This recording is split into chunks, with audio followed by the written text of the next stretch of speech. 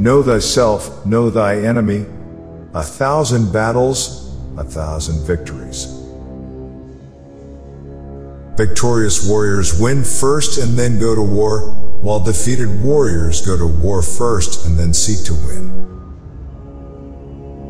He will win who knows when to fight and when not to fight.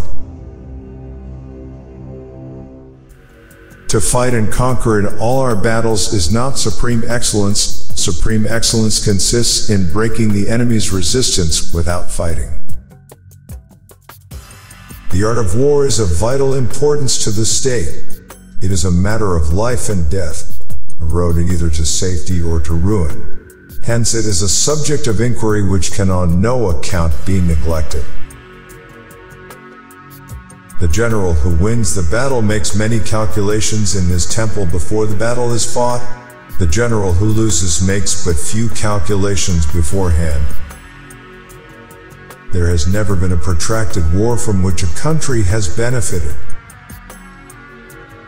If you are far from the enemy, make him believe you are near. Quickness is the essence of the war. Hence the saying, if you know the enemy and you know yourself, your victory will not stand in doubt. If you know heaven and you know earth, you may make your victory complete. He will win who knows how to handle both superior and inferior forces. To see victory only when it is within the ken of the common herd is not the acme of excellence. The good fighters of old first put themselves beyond the possibility of defeat, and then waited for an opportunity of defeating the enemy. Invincibility lies in the defense, the possibility of victory in the attack. There is no instance of a nation benefiting from prolonged warfare. Pretend inferiority and encourage his arrogance. If fighting is sure to result in victory, then you must fight, even though the ruler forbid it. If fighting will not result in victory, then you must not fight even at the ruler's bidding. He who is prudent and lies in wait for an enemy who is not, will be victorious. A good commander is benevolent and unconcerned with fame. He will win whose army is animated by the same spirit throughout all its ranks. If ignorant both of your enemy and yourself, you are certain to be in peril.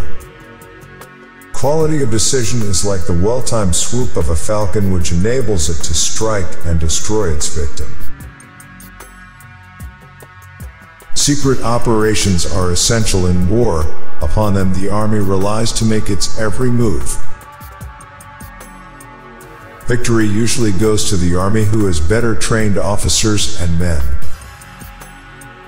When envoys are sent with compliments in their mouths, it is a sign that the enemy wishes for a truce. For them to perceive the advantage of defeating the enemy, they must also have their rewards. It is essential to seek out enemy agents who have come to conduct espionage against you and to bribe them to serve you. Give them instructions and care for them. Thus doubled agents are recruited and used. If our soldiers are not overburdened with money, it is not because they have a distaste for riches. If their lives are not unduly long, it is not because they are disinclined to longevity. The supreme art of war is to subdue the enemy without fighting. Be extremely subtle, even to the point of formlessness. Be extremely mysterious, even to the point of soundlessness. Thereby you can be the director of the opponent's fate. Know your enemy and know yourself, and you can fight 100 battles without disaster. The art of war teaches us to rely not on the likelihood of the enemy's not coming, but on our own readiness to receive him, not on the chance of his not attacking, but rather on the fact that we have made our position unassailable. He who knows when he can fight and when he cannot, will be victorious.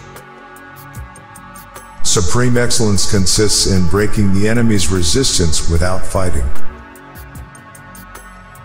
The general who advances without coveting fame and retreats without fearing disgrace, whose only thought is to protect his country and do good service for his sovereign, is the jewel of the kingdom. In the practical art of war, the best thing of all is to take the enemy's country whole and intact. To shatter and destroy it is not so good. Block the enemy's power, force him to reveal himself. Prohibit the taking of omens, and do away with superstitious doubts. Then, until death itself comes, no calamity need be feared. Hence that general is skillful in attack whose opponent does not know what to defend, and he is skillful in defense whose opponent does not know what to attack. Now the reason the enlightened prince and the wise general conquer the enemy whenever they move and their achievements surpass those of ordinary men is foreknowledge. Of all those in the army close to the commander, none is more intimate than the secret agent. Of all rewards, none more liberal than those given to secret agents. Of all matters, none is more confidential than those relating to secret operations. If you know the enemy and know yourself, you need not fear the results of 100 battles. All men can see these tactics whereby I conquer, but what none can see is the strategy out of which victory is evolved. Regard your soldiers as your children, and they will follow you into the deepest valleys.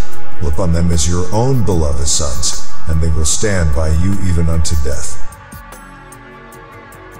If your opponent is of choleric temper, irritate him. The opportunity to secure ourselves against defeat lies in our own hands, but the opportunity of defeating the enemy is provided by the enemy himself. Confront them with annihilation, and they will then survive. Plunge them into a deadly situation, and they will then live. When people fall into danger, they are then able to strive for victory. For to win 100 victories in 100 battles is not the acme of skill. To subdue the enemy without fighting is the acme of skill. Thus it is that in war the victorious strategist only seeks battle after the victory has been won, whereas he who is destined to defeat first fights and afterwards looks for victory.